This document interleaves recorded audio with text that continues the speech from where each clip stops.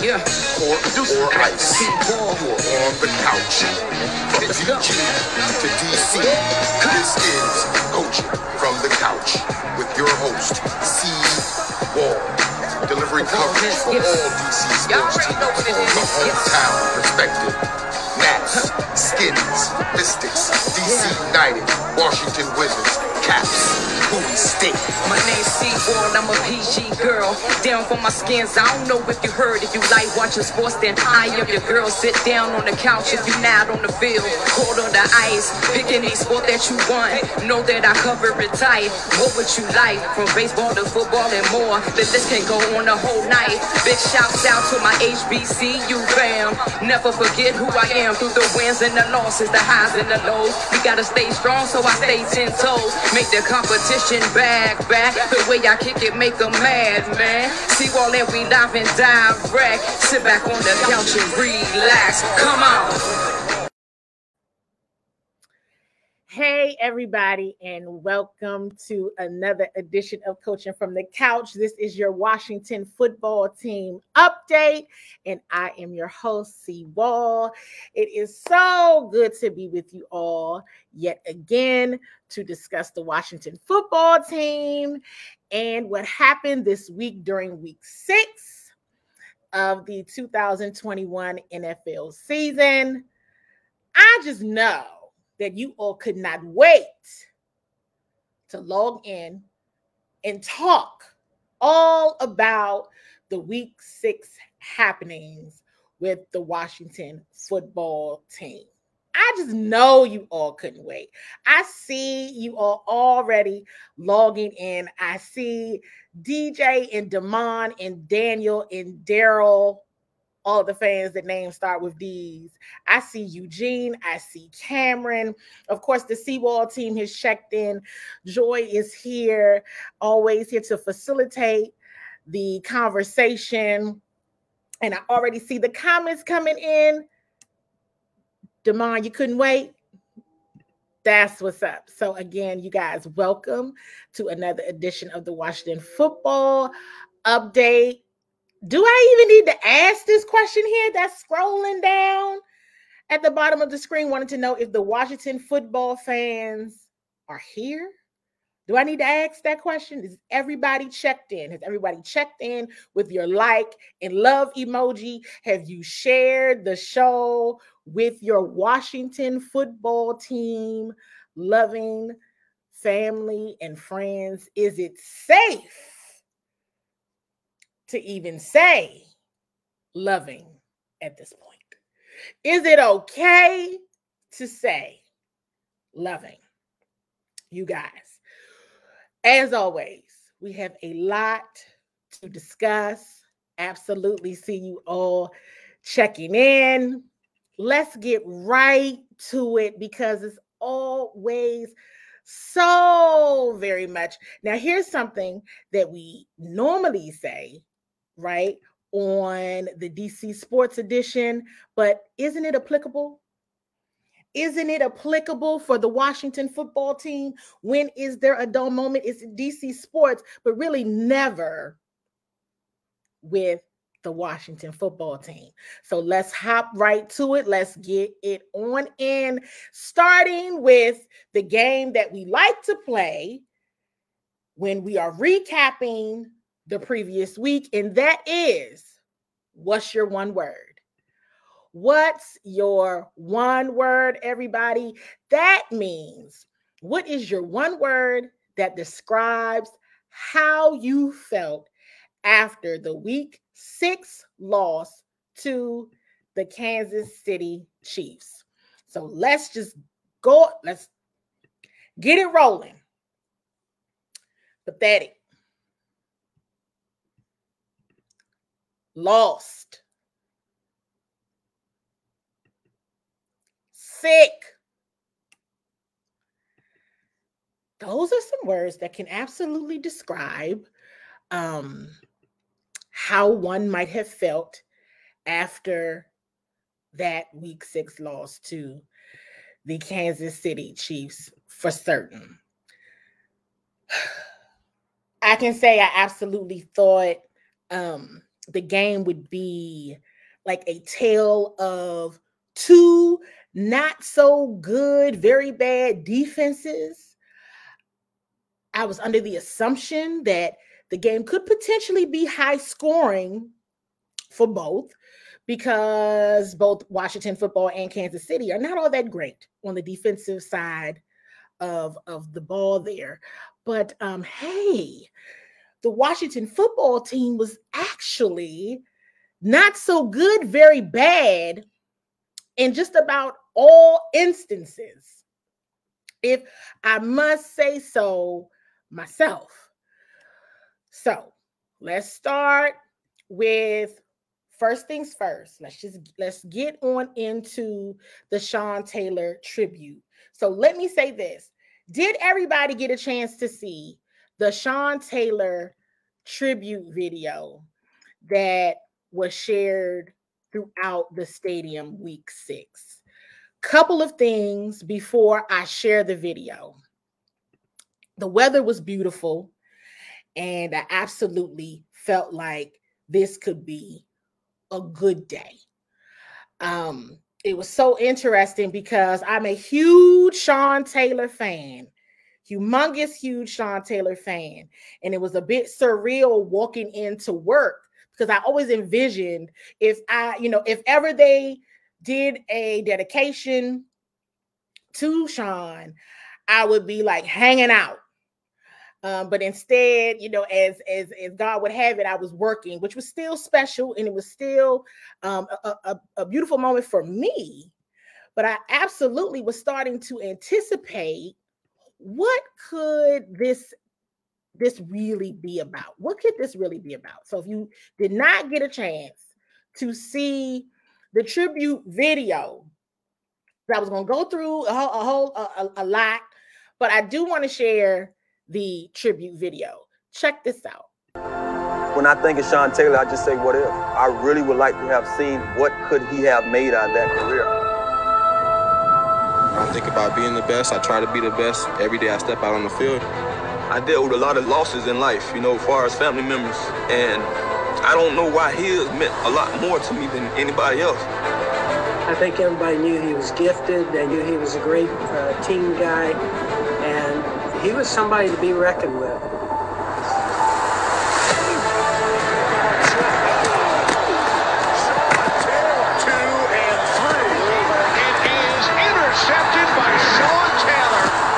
Drew it up to be a good play, and he made it a great play. He made it a turnover. He made it something mere mortals can't do. Seconds to go. Vanderjagt has it blocked. Picked up by Taylor. Taylor still going. Buffalo Bills lining up. Washington has only 10 players on defense. I've always asked myself, what if? What if we got a chance to see him really enjoy this life that we live? But there'll never be another Sean Taylor.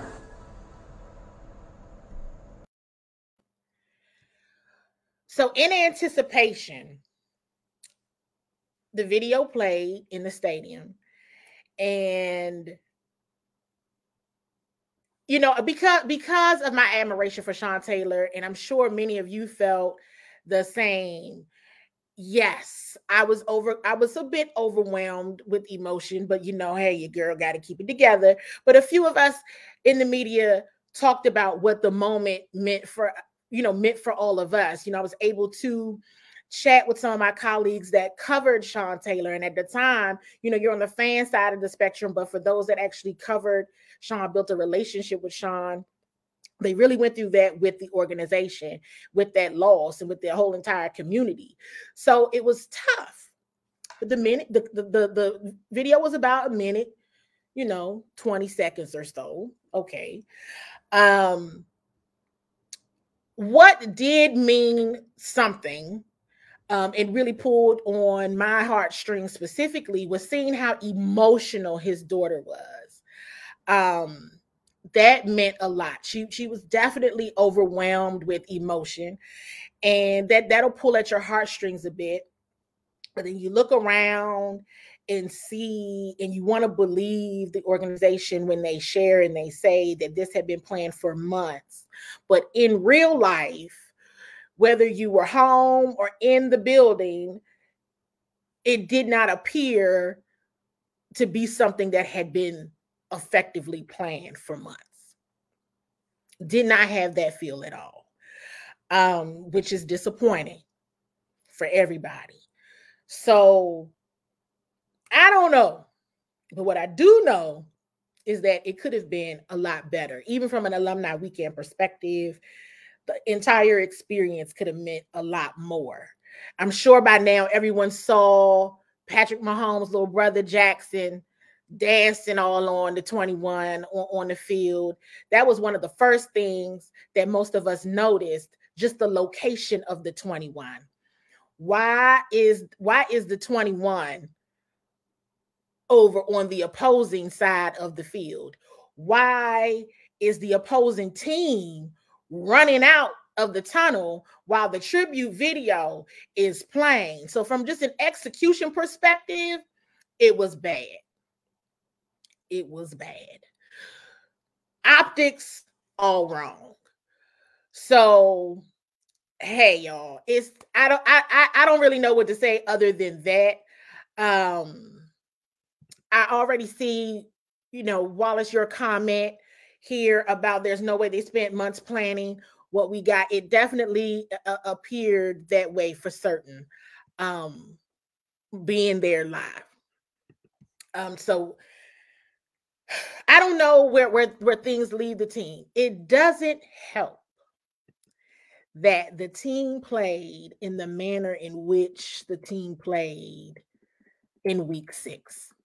So let's start what might be the easiest topic to cover, at least for me at this moment. Let's talk about special teams. That's the easiest one to get past and to just discuss. Listen, just when you thought you could say, you know what, Dustin Hopkins might be okay. He made 2 field goals, I think one from 50, one from 43, and then he missed one. That, it's always nice to try to get all the points that you can, but hey. Nonetheless, Washington throughout the week has been going to be working out a group of kickers. So have to absolutely see how that works out. How that they had 2 kickers on their practice squad. They released both of them. Let's see what happens. We're going to keep on keeping on with what the great Rich Chandler, may he rest in peace, share with us. Don't listen to what they say, watch what they do. So here comes another group of kickers coming in. So that remains to be seen on how that all transpires. Here's the interesting thing. From a field goal perspective, it's not like Dustin Hopkins has missed a lot. But why does it feel like he has? That's what I can't figure out. Why does it feel so bad and so off? I don't know. It was truly disappointing to see the product on the field yesterday. Now, of course, you get hype. You see, DeAndre Carter, he walking in with, his Sean Taylor jersey on. Everybody knows Chase Young had his, his helmet, his face mask all taped up. You get all the good feels. You get all the great energy. I saw Landon Collins walk up to Sean Taylor's daughter and introduce himself. And they communicated and they chatted and embraced and took a pic, quite a few photo ops together with them in that moment. So I'm like, ooh, Landon, today is your day. It is your moment, my friend. It didn't work out that way. It didn't work out that way at all. So what we're going to do now is pull up a few of the excerpts from Ron Rivera's day after the game press conference, because I think they're important. And of course, we can try to get through every single thing, but we only got like 29 and a half minutes. But let's try to get through some of this conversation, because from an offense perspective, we absolutely know that offense, they did not score nearly enough. Because here's the thing, yes, even on Patrick Mahomes' worst day, even when he's throwing picks, he can score 30. He can still get the football in the end zone to his guys. And that's exactly what transpired and what happened. Defense, somehow, some way, even with 5 first-rounders, the defense allowed like 500 yards, y'all. 500 of them. That's not good. We gotta figure out what's going on. So let's dig into one of the first excerpts that I wanted to share from Ron Rivera's Monday press conference. See things like missed tackles or guys not getting lined up, things that seem more fundamental. What do you attribute that to, and how do you guys go about fixing that? Well, I think it's a little bit of lack of discipline, which I said last night falls on me. Again, that's something that if I have to approach it differently, then I will, and that's something that's important. Thanks, Ron. Yes. So Ron absolutely shared in the after game presser immediately after the game. He seemed to be very, very much aligned with this is on me. This is on me. Heard a lot of that. And that's a good thing. That's a good thing. That's what you want to hear, where the coach is now taking accountability for that, because it was bad.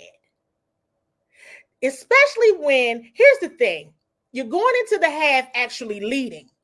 Now, we were all discussing in the press room, hey, man, everybody knows Patrick Mahomes is one of the princes and kings of resilience. He gonna make up for those mistakes. He's gonna make up for them. He still might make a couple more, but he's gonna get to, he can course correct and it not take that much on a team like the Washington football team, unfortunately. So, absolutely, seeing the comments here, right. Ron is saying what we've all been saying for weeks. Change the approach. Now, there's much to be said about, again, players and coaching, execution. They have to come together. They have to come together. But this is yesterday. It was like, okay, everybody, ring the alarm. Ring the alarm. Now, absolutely want to share. We got 2 more videos we got to get through. Check out this next one. A lot of nuggets here. Check this one out. Having to change your approach. What is it that you could do differently to make sure a guy lines up properly on 3rd and 10? Well, again, I think there's some things that, as far as coaching is concerned, that, there are certain ways to approach it. And maybe I need to change my approach. How so? Well, like I said, it's something that I need to look at. And then going back to what Ben was asking about with Taylor, how do you, when you look at him, how do you see, like, he's still a young quarterback in terms of starts. So how do you, when you look at that, is it tough to sometimes see, is he hitting his ceiling, or is this just part of the growth process? Well, to me, it's part of the growth, because when you watch some of the things that happen in this game, you almost wish he might have stayed on a guy a little bit longer, or he might have got off a guy a little bit sooner. And I think those are things that he would handle, or he will handle, once he gets a little bit more experience. You know what I'm saying? Because, again, going through your progression at a certain pace is dictated on what you're reading as you go through it. He might see something that happens just prior to the snap that might tell him, hey, I can stay on my number 1 a little bit longer. Or I might have to go from 1 to 2 a lot sooner. Thank you. So, we discussed a few weeks ago that it is what it is at quarterback right now. And that is essentially what Ron is saying. I truly believe that even if Kyle Allen was in the game, Kyle Allen is not going to save us. And here's a way to know why. Watch what they do. Watch what they do. That's what Rich Chandler always said. Kyle Allen is still the backup. That means Kyle Allen is not going to get you much further than where Taylor is getting this team right now. You have to just deal with it is exactly what Ron is saying. Taylor, they got Taylor up out of class, everybody. Taylor was in class, seriously, on the campus of Old Dominion University. Check in if you know where ODU is. I know exactly where ODU is because it's not too far from Hampton University, my alma mater, one of my alma maters. So I know where ODU is, okay? So he was in class. He was there. Cannot expect that much from Taylor. And it is what it is. I know that's not the answer that anybody wants to hear. But at this time, who else can they get? Yes, we all know they can call Cam. They could probably call Robert Griffin III too. But guess what? They're not going to. So this is what it is right now. And it's a growth period. That's where it is. That's where we are. So it is what it is. I mean, and these are things, again, going back to Mazdak's point that we've been saying for weeks. This is what we see. This is what it is. And once we all know this, once teams start getting film on you, they're going to shut your safety nets down. They're going to shut your security blanket down. Terry McLaurin, Terry is amazing, but they're going to start doubling and tripling Terry. They really are. And even with that, Taylor's just missing people.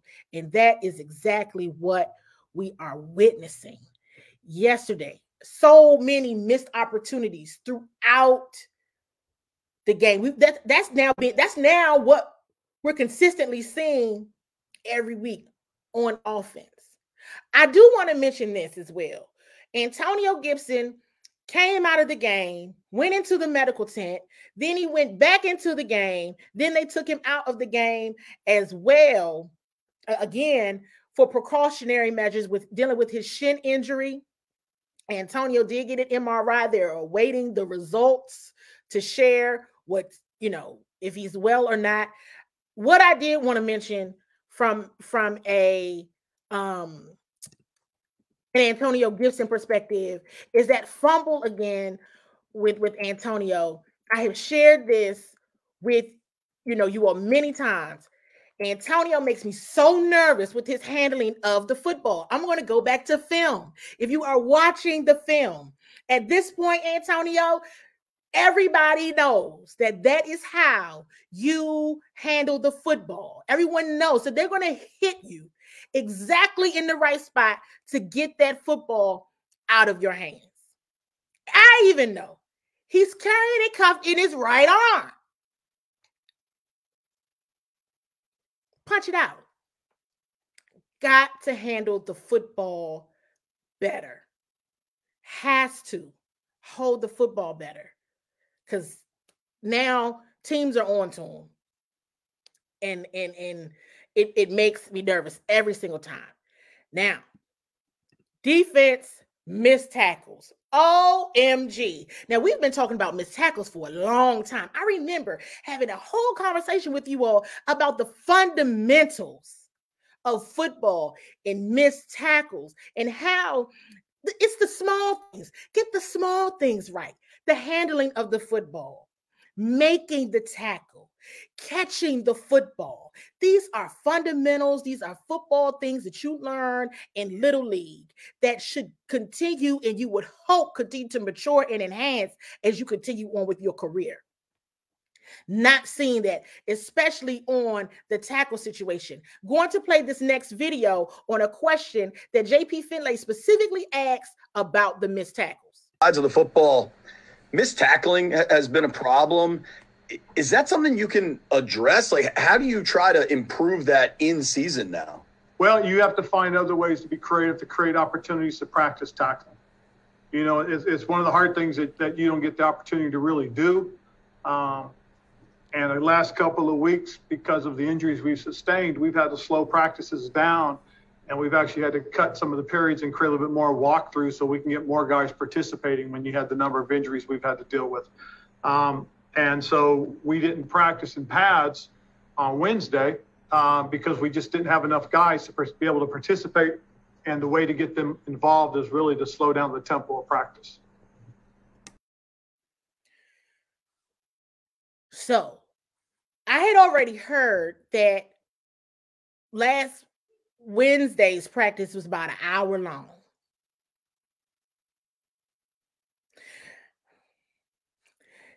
I was a little disturbed by that. Going into such a big week that last week was with week 6 in the Kansas City Chiefs. I mean, I think that was a true answer. I think it was an authentic answer, but it also shares with everyone they're not practicing. If you're not able to get in pads, you're not able to practice at the long-term pace. An hour is nothing. That's not a long practice. That's not much of anything getting done. If you're able to do that, or that's all you're able to do, then the team is already at a deficit. It is obvious they're not tackling in practice.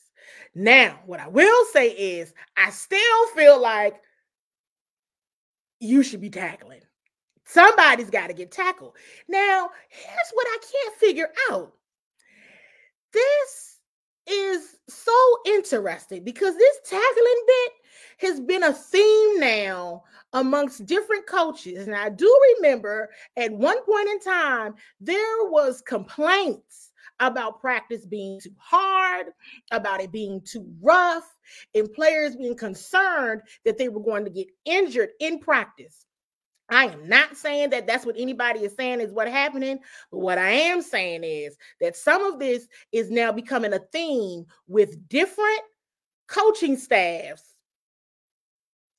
and it's a little strange to me.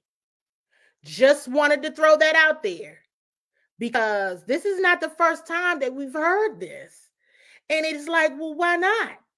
Is there a concern about being injured? So the practices are a little light. Something to think about, something to keep your eyes on. Because yes, Ron, your approach absolutely needs to change. And we appreciate you saying that out loud because you're right. Glad you know it. You know it.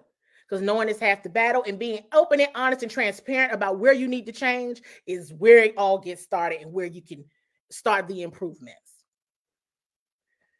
Listen, big week this weekend, Lambeau Field, Aaron Rodgers, Green Bay Packers. Couple other observations that I wanted to share from the immediately after the game pressers. I loved that Cole Holcomb shared that he has gotten rid of all his social media during the season because he does not deal with any distractions. I think that is smart, and I think that is the right thing to do. I'm proud of Cole, and I hope that others follow suit because that is absolutely that's the right thing to do, to keep the noise down. He was very open and honest with saying, hey, I don't know what you all are talking about because all of my social media is deleted during the season. Smart. There was also the theme of, heard this from Ricky Seals-Jones, Terry McLaurin, Chase Young, Cole Holcomb, Taylor Heineke. All 5 of those players shared about the brotherhood. Yes, they're frustrated, they're upset, but they are still with the brotherhood mentality. They're going to stick together. They love each other. So let's see where it goes. Whew. But Aaron Rodgers, he doesn't play fair to anybody. No, and he shouldn't. The opposing team, you should never play fair. You should always do your best to carve up anybody's defense when you are a stellar, elite offense and quarterback. So, hey, I don't know you all, but we will talk about this again, and we'll see what happens this weekend, won't we? You all, thank you so much, as always, for tuning in. We're going to keep our eyes and our ears open, you all. Okay? I will see you all soon. You're not on the field, court, or ice. CWall, you're on the couch. From DG to DC, this is Coaching from the Couch with your host, CWall. Delivering coverage for all DC sports teams from the hometown perspective. Nats, Skins, Mystics, DC United, Washington Wizards, Caps, Bowie State. My name's CWall, I'm a PG girl. Down for my skins, I don't know if you heard. If you like watching sports, then I am your girl. Sit down on the couch if you not on the field. Cold on the ice, pick any sport that you want. Know that I cover it tight. What would you like? From baseball to football and more. The list can go on the whole night. Big shouts out to my HBCU fam. Never forget who I am through the wins and the losses, the highs and the lows. We gotta stay strong, so I stay 10 toes. Make the competition back. The way I kick it, make them mad, man. CWall and we live and direct. Sit back on the couch and relax. Come on.